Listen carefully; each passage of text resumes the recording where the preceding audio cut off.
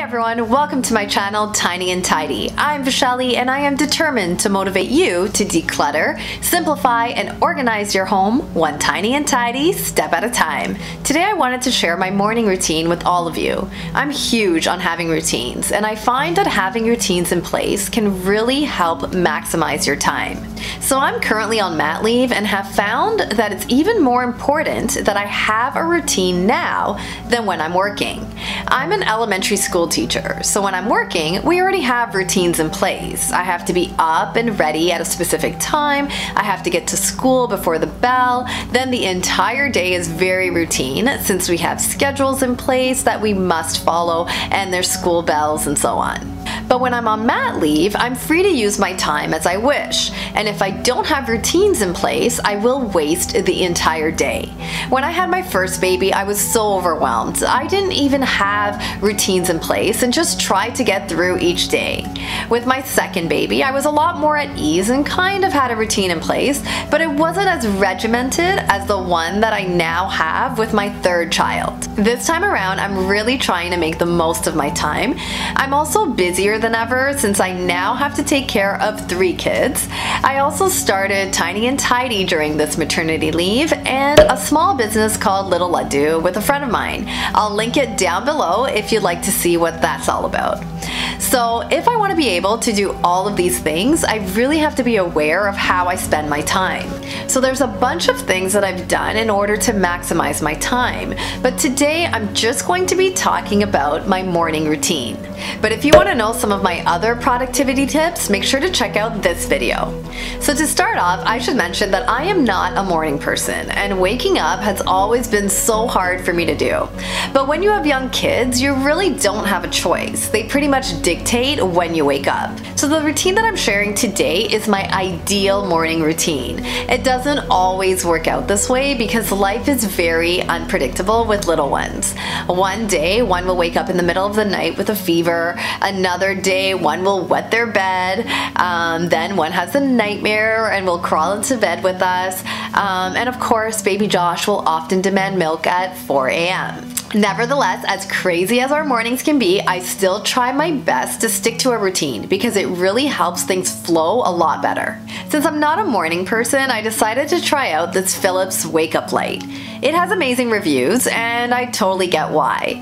If you're not familiar with it, basically what it does is it starts to gradually brighten up your room 30 minutes before you want to wake up so that you wake up more naturally and not abruptly with an alarm. It also plays calming nature sounds as an alarm instead of a loud annoying sound.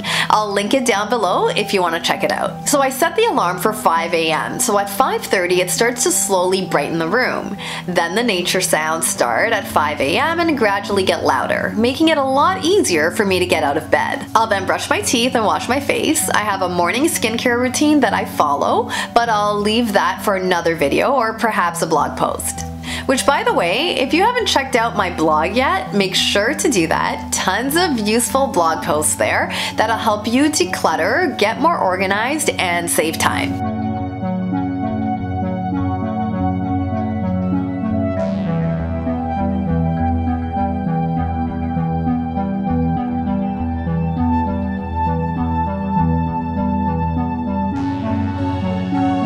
Ideally, by this point, none of the kids have woken up, but like I said, you just never know. My husband Kieran will also be up at this point and he always makes me my Nespresso latte and leaves it on the counter for me. It starts to get cold before I even get a chance to drink it and I know that I could easily press the button and make it myself, but I won't. He has to make it for me or I will not have a latte that day. I don't know why, but it's just my thing. Maybe it's because service is my love language, who knows. And by the way, if you're not familiar with the love languages, I highly recommend that you read or listen to this book. It's so good, I'll link it down below. So anyway, since my latte is now cold, I'll stick it in the microwave and make it extra hot. I then transfer it to my Yeti so that I can take my time drinking it and it'll remain hot. By the way, if you don't have one of these yet, you need to get one in your life. I'll link it down below. I'll then choose an essential oil and start diffusing that. I'll also ask Google to play Indian yoga meditation music. I'll keep the lights off and enjoy my latte on the sofa and chat with Kieran. By now it's around 5:30, and if the kids are all still sleeping, I'll grab my headphones, another favorite of mine, and I'll link them down below, and I will meditate for 10 minutes using the Calm app. As a child, my parents always meditated at the temple. My dad does it twice a day, every day at home, and as kids, we were taught how to do it. But I was too young to get it and never really liked it. And then when I had my first baby, Isha, I felt really anxious, and my doctor recommended that I try meditation. Again, I tried just by using YouTube videos to guide me. This didn't work out very well and I gave up. Then a few months ago, my jaw started to feel really tight and I was grinding my teeth a lot. So I Googled it and learned that it might be caused by stress.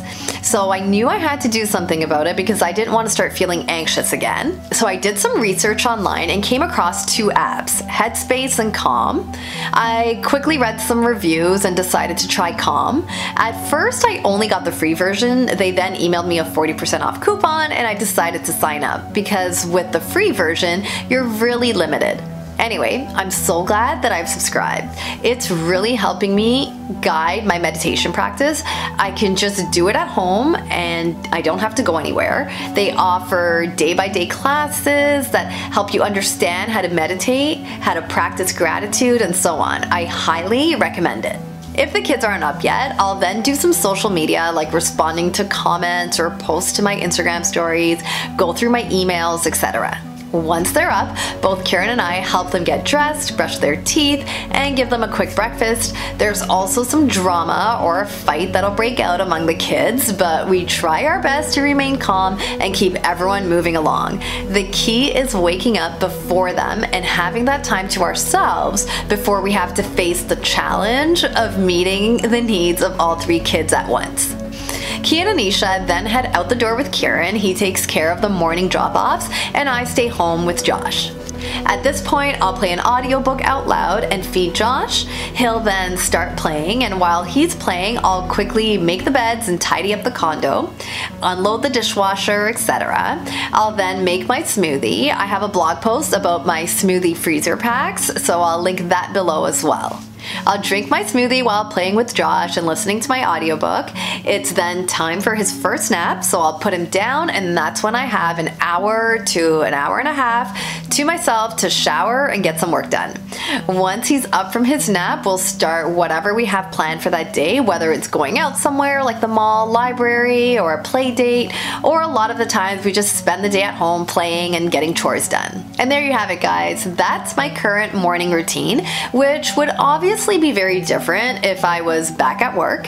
So really, it doesn't matter what your morning routine is. Everyone's will be different. It's just important to have one if you want to make the most of your time and not have a chaotic morning. Before having kids, I had a lot of chaotic mornings, rushing into work, skipping breakfast, having to run out and grab lunch. But now I just can't do that anymore. Because of my kids, I had to change the way I was doing things and get more organized and implement strict routines. Now I'm so glad that I did. I really wish I was more strict about routines before even having kids. It really helps to alleviate a lot of stress. So if you don't have a routine in place, create one and try it out. It won't be perfect right away. It'll take time and practice to get it right, but it's definitely worth the investment. Morning and night routines are not the only things I do to make the most of my time. I also have schedules, meal plans, and a lot of organization systems in place that help me stay on top of things.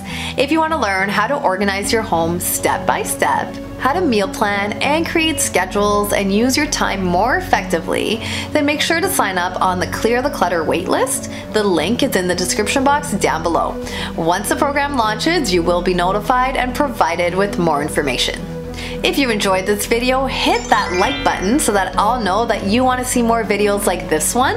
Also, follow me over on Facebook and Instagram because that's where I share daily tips and tricks all about organization, saving time, and simplifying your life. Next week, I'm going to be sharing my night routine, so be sure to subscribe to my channel and hit the notification bell so that you'll be notified when that video is posted. Don't forget to hit that like button and share this video with someone that you know would find it useful. And if you like this video, be sure to check out one of these ones. They're full of tips and tricks that will help you get more organized. As always, thanks for watching, guys, and happy tidying. Bye!